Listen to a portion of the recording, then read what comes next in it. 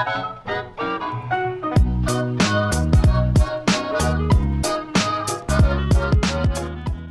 YouTube, my name's Nero, and today we have some Call of Duty Advanced Warfare, playing a bit of Domination here on the map Green Band, running around with the HBR-A3, and I gotta say, this is my favorite rifle in Advanced Warfare. I love this gun. I think in terms of overall kills, it's my number 2 weapon, right behind the Ball 27, but it's the Ball 27. It's so ridiculously good, and that's the only gun anyone ever uses. It's always on the ground. Everywhere you go, you pick it up. Like, you can play an entire game without using the Ball 27, and still get 10 Ball 27 kills put on your combat record, just because you ran out of ammo, and that was the only gun you could find on the ground to pick up, you know, that kind of thing. So this gun, I think, especially after the nerf goes through, that this gun's actually gonna be my number 1 gun, the HBR. I love it. This gun is just amazing. But we're not talking about that gun. I want to talk about Xbox Live. So you guys may have noticed that yesterday Xbox Live actually went down for a little bit, and I saw some people on Twitter, they were kind of flaming Microsoft, like, oh, this is why Sony's better than you, and I saw that kind of stuff also in comments of some videos and whatnot, basically saying, nah, Sony's so much better than you, this is why you can't even support your damn servers, you know, that kind of thing, general flame war kind of stuff. Well, I gotta say, it wasn't Microsoft's fault.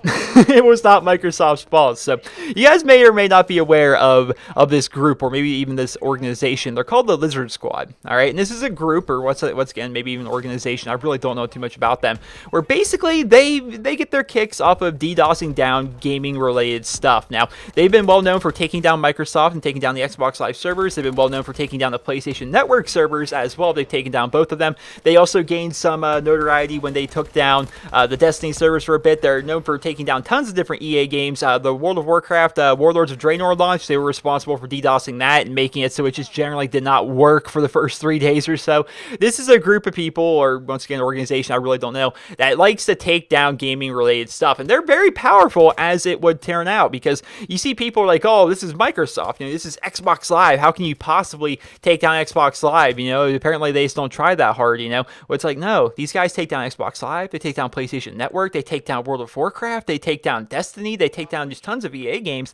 These are very powerful people that take down a lot of stuff, and it's almost sad, right? Because it's not like the anonymous thing where they do quote-unquote hacktivism, where they, you know, they hack into like government websites, or they hack into like corrupt corporations and they find out proof that they're corrupt or stuff like that. These are just people that like pissing off gamers. That they're not really affecting anything. They're not causing any kind of change or anything like that. They're just really kind of just pissing off people and just kind of ruining people's days. Like, you know, when Destiny came out, so many people were excited for that brand new game, and then the servers got taken down because, you know, they DDoSed it down. Or just yesterday, just most random of all days. Well, I guess it was Cyber Monday, but just yesterday, you know, taking down Xbox Live for a little bit. It's back up now, but just taking down Xbox Live for really no reason. Didn't really seem to make a whole lot of sense to me. They've made multiple Twitter accounts, and their original Twitter account was actually taken down by Twitter, but they made a new one yesterday, kind of saying that was their little Christmas gift to Microsoft, and that this was just preparation for more things to come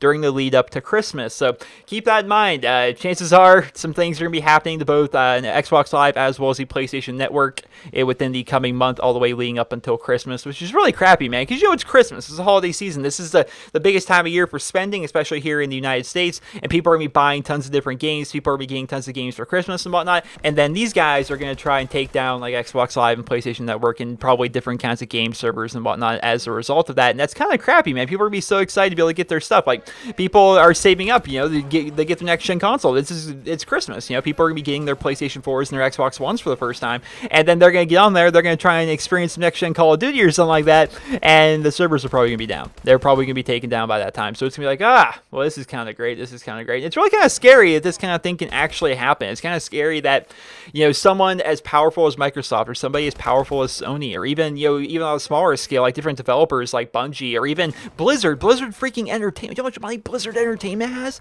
The fact that they can't defend against these people is really kind of crappy, man. It's also kind of scary that they can't defend against this kind of thing, which DDoSing has been around for a while, even here, like here in the gaming community. Like, you think of people that the different kinds of live streams would be DDoSed down a lot of the time, which you guys know what DDoSing is. Basically, I understand this on a very, very, very, very, very primitive level. I don't understand it very well. Basically, they send from like a hidden source, they send just tons and tons and tons and tons and tons of traffic towards someone's computer, like towards their towards their router. Like if you want to DDoS down somebody's like their live stream, they basically send tons upon tons of traffic to their router, and that makes it so they just the router can't handle that influx of all these different kinds of packets, and they can't actually just run it. Basically, it shuts down the stream, kicks them offline, takes down their internet, and they can't do anything. Now what they're doing is they're doing that on a much grander scale, so big that they can actually take down all of Xbox Live, all of PlayStation Network, all of Destiny, that kind of thing, right? So it's something that is very hard to defend against, apparently, because all these multi-billion-dollar corporations still can't defend against it. So it's actually pretty scary. That's a thing, but it is a thing. Hopefully in the future, because DDoSing hasn't really been around forever. It's most notably popped up in recent years. So hopefully in the future, this kind of thing, there'll be like a defense against it, and people can figure out how to stop this kind of thing so it doesn't really affect things in the future. But as of right now, there doesn't appear to be too much of a defense for it, even for multi-billion-dollar corporations. So it's kind of a scary thing. But I want to make this video kind of as a little news piece for you guys. That's why Xbox Live went down, and that's why during the coming month you can probably expect Xbox Live, PlayStation Network, and probably just different game servers, different games you like to probably go down. It's because these guys. It's because of Lizard Squad. So hopefully you guys all enjoyed this video. Hopefully you guys all found it helpful and informative. And if you did, please be sure to leave a rating where you guys feel the video deserves. Hope you guys all have a wonderful day.